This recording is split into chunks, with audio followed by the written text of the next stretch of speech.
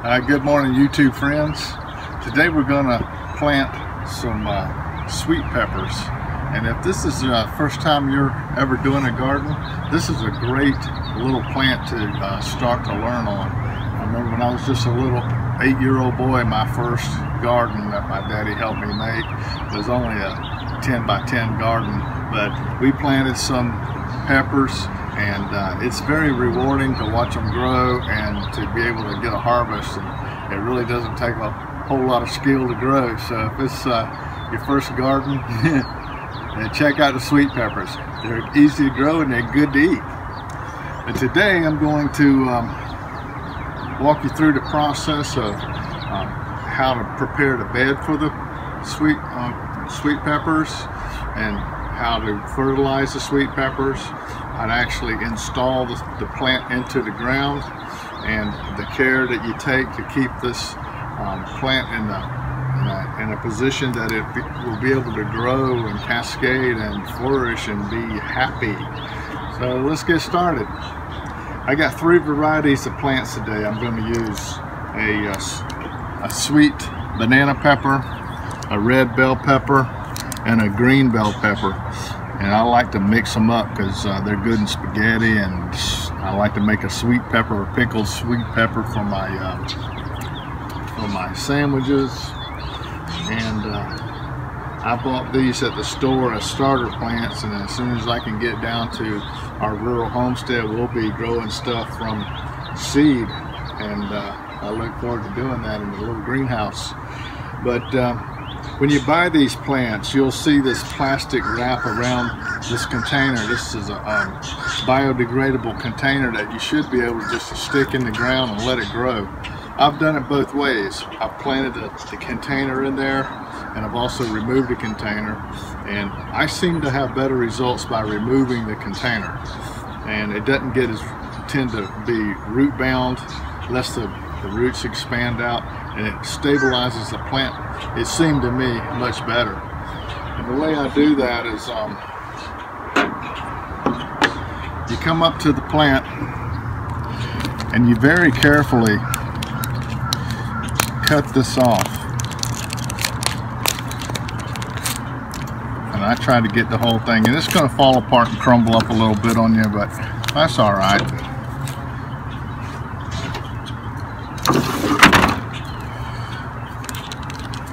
See how the roots are already going around and around the plant. I like to be able to put it in the ground, let those roots expand out. Not quite as root bound. And if you can't get all of the stuff off, that's all right. Just get the best you can. And to me, that right there, see how it's on the bottom, root bound on the bottom? I'll pull that back away a little bit. Now I think I've got a plant that's got the roots all out there ready to go. So let me go ahead and get all of these done like that. Okay, I got all the plants out of the pot. They are ready to go. I'm going to set these aside, and I want to get my fertilizer ready. I like to use fish when I fertilize my plants as often as I can, and this is a pretty cheap and inexpensive way to fertilize your plants organically. And man, there ain't nothing better than putting fish in the hole, and it's actually kind of cheap. I mean, this pack was only $4, and I can get it at any local tackle shop. It's just bait fish, or you can spend $45,000 on one of them and go catch it yourself. But it's much easier and cheaper just to go spend $4 and get one. But these things I like to take, and I'll cut these guys up a little bit so I can get them in the hole.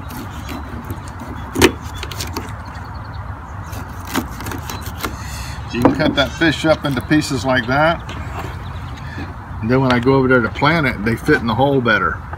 Okay, let me get this chopped up. Okay, I'm gonna use my perimeter bed to install my sweet peppers, and this bed's been sitting all winter, so it's kind of compacted a little bit. I've been keeping it clean of the weeds all winter, and what I'm going to do is cultivate this and loosen that ground up. Then I'm going to grade that out, And then I'm going to add in some black cow manure, about a 2-inch thick layer of that on across the top of it. Then I'll cultivate that in and grate it, and that's when we're going to stick our peppers in the ground. So let me get that started for you.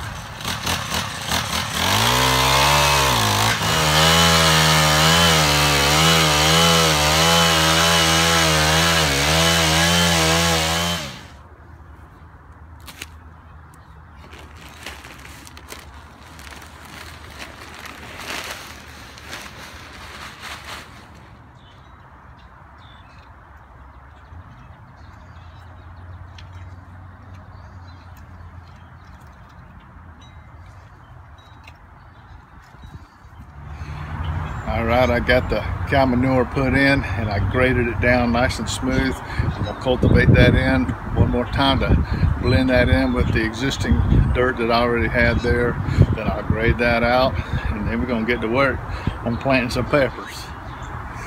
Okay, I got it all definitely prepared, and it's very important that I come back and aerate that ground with a little cultivator and get some oxygen back down in there and break up some of that hard packness from this winter time, and it gets that ground very soft.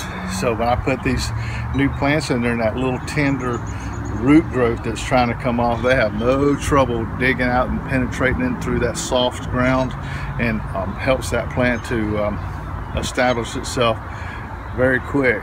If you could see how beautiful it looks after you get it composted with the cow manure and cultivated. Okay, my bed is about 2 feet wide and about 21 feet long. So I've got 9 plants for this bed. The reason I know that is I know my plants need to be about 24 inches apart so they have room to expand and cascade and grow healthy, and I have plenty of air in between the plant so it's not crushing against each other, causing them to be leggy. You want your plants to be able to mature to a mature plant, so always it's important to space them out correctly when you plant them. So if I got 9 plants and 21 feet, I got about 2 feet per plant of spacing. So what I do to make it easy on myself is I make myself a little stick that's 24 inches long, and I'll go down the road sticking those little holes so I know where all my plants are going to go. Okay, I'm going to start right here. That'll give my plant plenty of room to grow right here in this corner. So I'll make me a little mark right here. There's where my first plant's going to go. There's my next one.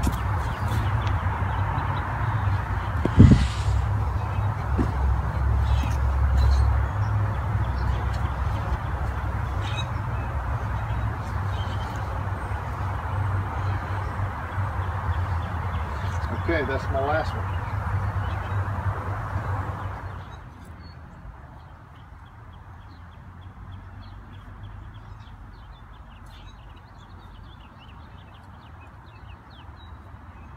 Okay, I got my holes in, and I'm going to put this fish in the bottom of the hole.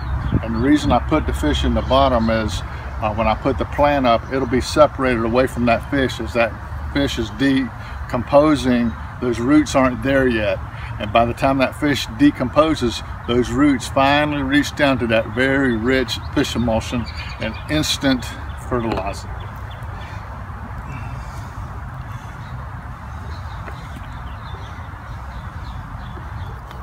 Got the fish in the hole and ready to go. Now what I'm going to add to it is plain old garden lime you can buy at any store. And what I do with this lime is I just put me a little handful right on top of that fish. That keeps that fish from smelling, where you smell it through the ground. And if you can smell it through the ground, so can dogs and possums and raccoons. And I have a fence around my garden, but you may not. And if you have fish buried like that close to the surface, they'll come out and dig all your plants up trying to get to that fish. And this lime in the ground helps the plant anyway. So let me go ahead and get them limed.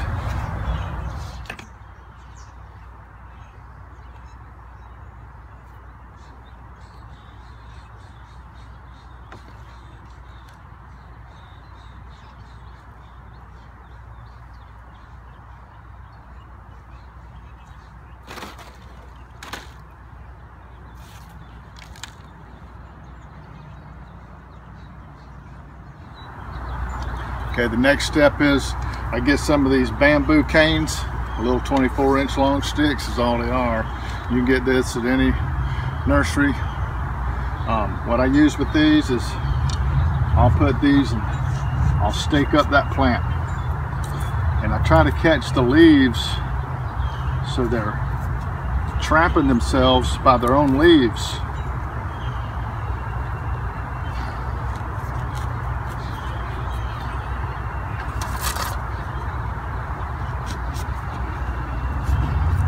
Now what that does is when the wind's blowing and these nice little roots are trying to get going, it's not beating the plant all around. It helps it to establish itself stably and grow upwards, and without falling over and snapping and breaking it.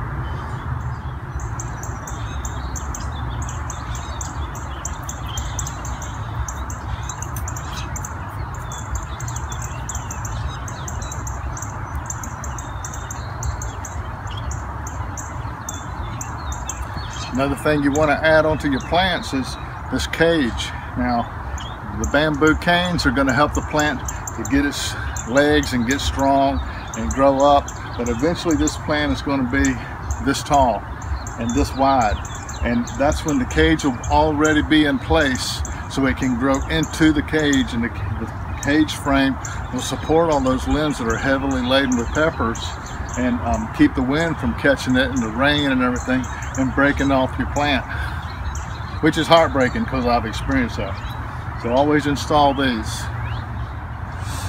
All right, we got them all in the ground, and they're going to grow into be some beautiful little peppers, and we're going to enjoy them all summer. And I want to tell you thank you very much for tuning in. I hope you got something out of that. If you like our videos, subscribe to our channel. We got a whole bunch of stuff coming up this summer you may find of interest. And always remember, by His hands we are fed. Give us, Lord, our daily bread. Amen. Amen. Have a blessed day.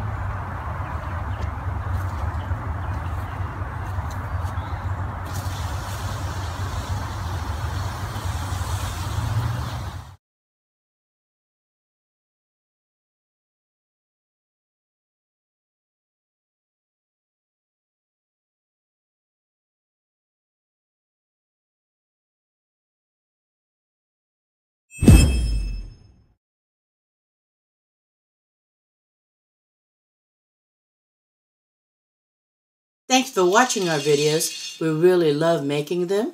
If you like our videos, please like our Facebook page to get the latest tips and tricks. Please subscribe to our YouTube channel to get the newest video. Like it, it would really inspire and encourage us.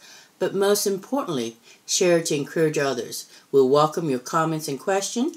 Thank you. Have a blessed day.